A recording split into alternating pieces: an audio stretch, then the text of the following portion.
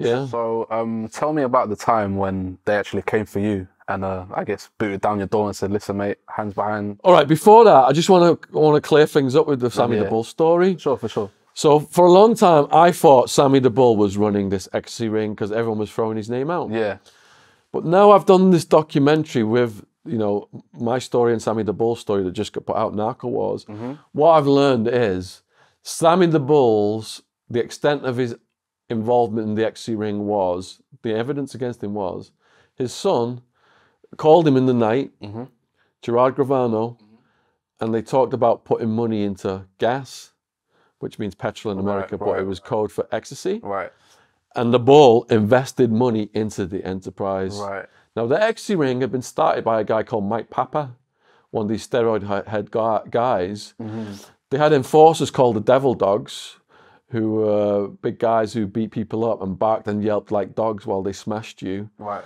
And Gerard Gravano was then brought into this ecstasy ring by Mike Papa.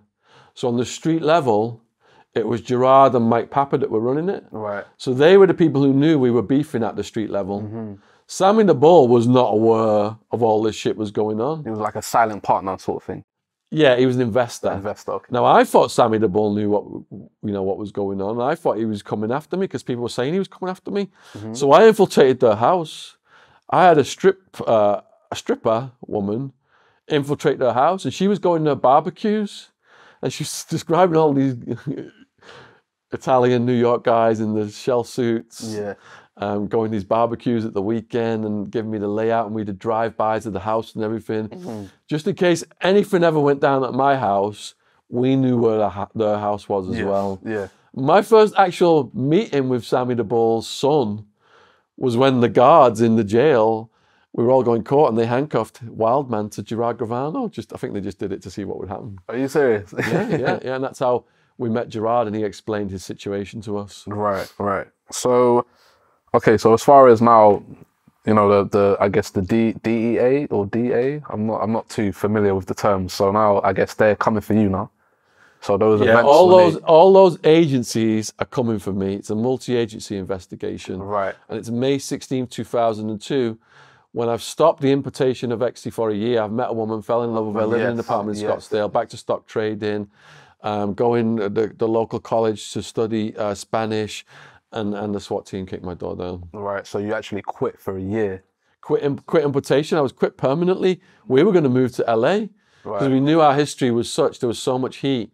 The lawyer who advised me on, female lawyer who advised me on bringing the drugs in through Mexico, she knew someone in the DEA. And she says, "Shaun, they're coming for you." But I was also naive to the statute of limitations. Right. I thought they got to come in and find me with drugs. So if I'm not importing, there's nothing they can do.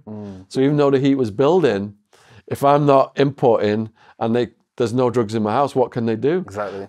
But that's not the case. If you've got a drug transaction you've done with someone within the last 7 years, and that person goes to the cops and tells them, they've got a case against you without the pills. Yeah. It's called the statute of limitations. Right.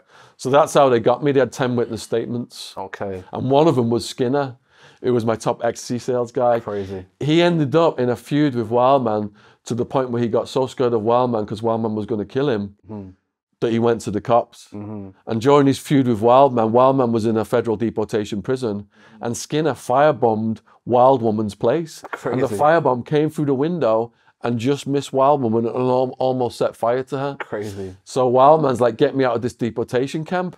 I had a lawyer, an immigration lawyer, and he expedited his release. Wildman came back, and he was intent on killing Skinner. And Skinner got so scared he went to the cops and left the state. Wildman found out where he lived, and he's waiting in there for him. And one of my other mates, Joey Crack, who's also dead right now, R.I.P. Joey Crack.